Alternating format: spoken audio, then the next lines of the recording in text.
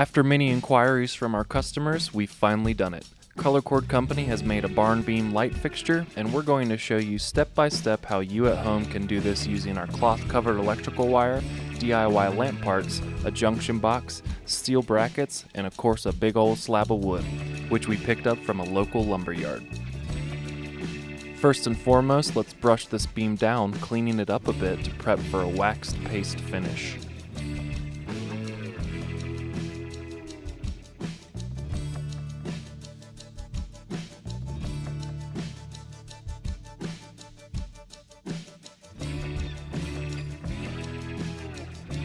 From here, we're routing out a section on the top of the beam so we can secure a junction box inside the beam. The result is a cleaner look with no J-box sitting on top of the beam.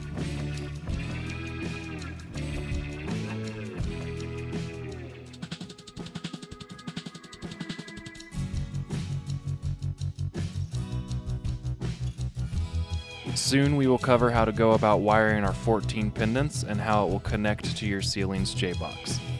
Now we are going to install our metal female barrel cord grips to the J-box plate. Prior to this, we used a drill press and drilled out 15 holes in the J-box plate and painted it black. The 15th hole will be your lead wire running up to your ceiling's J-box and canopy.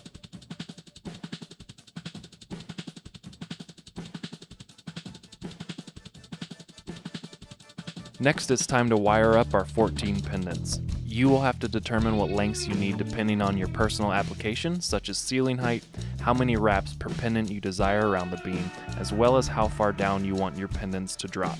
With our DIY lamp parts, we decided to mix up our cord grip styles, so some pendants will have our metal female barrel cord grips, and some will use our 3-inch stem cord grips, both in a brushed nickel finish.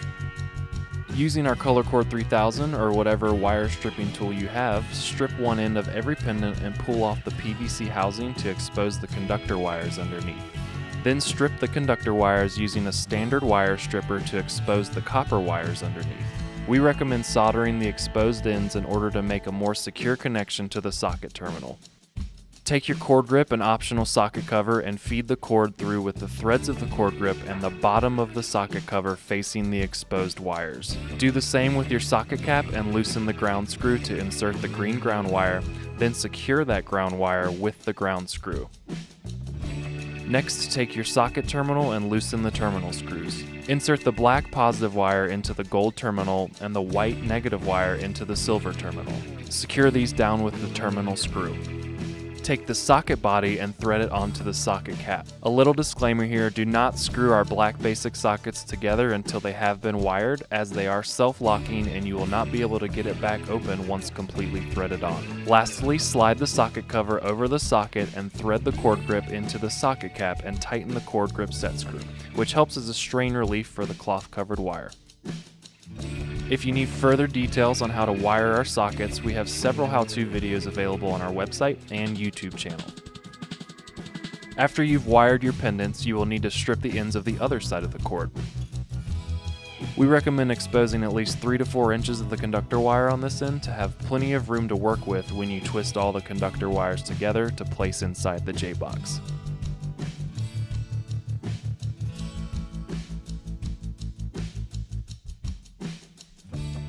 Now we're going to unscrew all of our set screws from the metal barrel cord grips that we attached to the J-box plate in order to easily feed our wires through.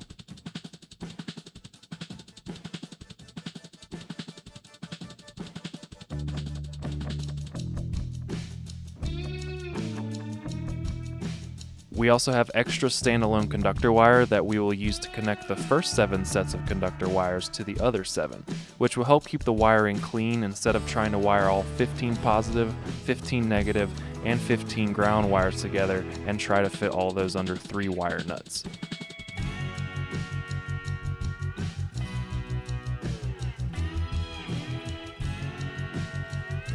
The last part of this step is to use heat shrink tubing to secure all of the conductor wires inside the wire nuts.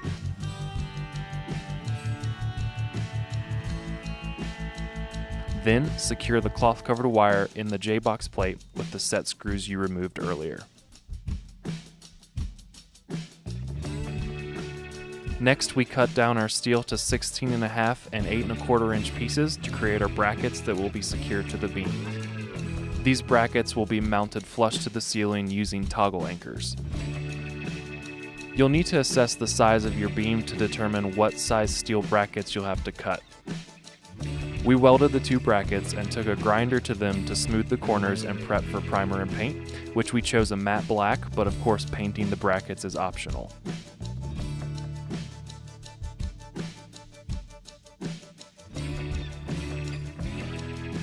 Now we have to measure 1.5 inches from the outside on the smaller sides of the brackets to mark the spots where we will drill. One side will have larger holes for our bolts that will be drilled straight into the beam. The other holes will be for our toggle anchors that will go into the ceiling.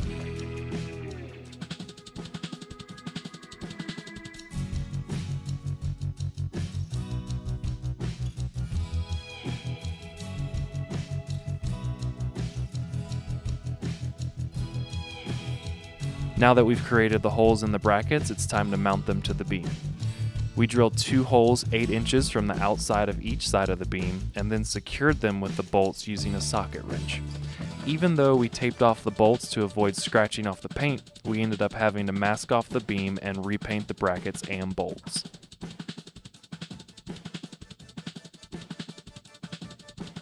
Now it's finally time to get the beam secured to the ceiling. Properly measure the distance from hole to hole and bracket to bracket and then drill the holes into the ceiling. In our circumstance, we have to use toggle anchors, but it's always recommended to use studs or joists when possible, as they are more reliable for mounting heavier fixtures. If those aren't an option, use anchors that are rated above the weight of the fixture. Install the toggle anchors in the top of the brackets, then you'll most likely need some more hands to get the beam lifted so you can insert those toggle anchors into the ceiling. Once you feel that they've butterflied out, tighten the anchors up with a power drill. The brackets and beam should be very secure, flush with the ceiling, and not shift around on the ceiling. Next, take the pendants and J-box plate and mount it to the body of the junction box using the provided screws.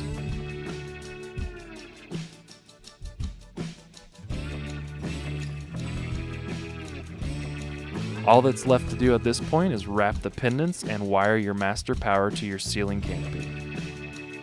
This next part is all about your personal design preference. Choose how you want your pendants to drop and how much overlap you want with your cloth-covered electrical wire. It may take some time or even a couple tries to get it wrapped exactly how you prefer.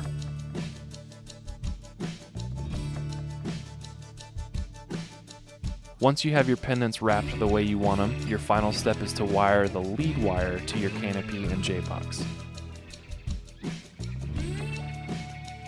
So we are not wiring this fixture to a J-box because we are installing it in our photo studio, but all fixtures need to be mounted on an electrician-installed J-box.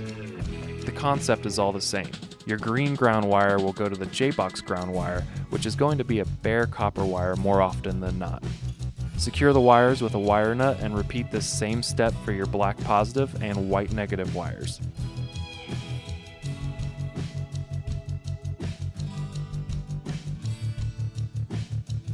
Mount the canopy back to the canopy bracket using the canopy screws. And if you're using one of our single port canopies, tighten down the set screw to secure the cloth covered electrical wire.